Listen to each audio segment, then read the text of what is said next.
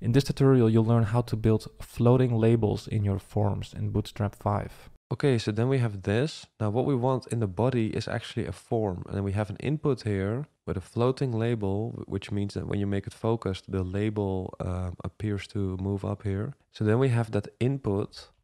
So we just have an input element. And the type is actually email.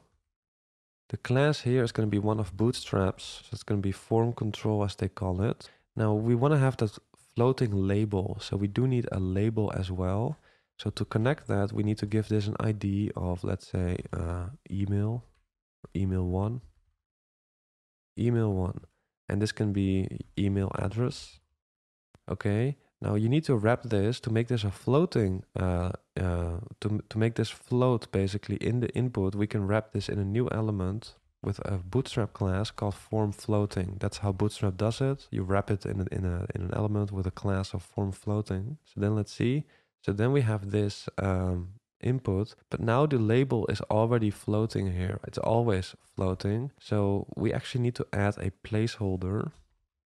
But this can be anything actually, because it's using the placeholder functionality of the browser to make that work. So it doesn't really matter what you type here.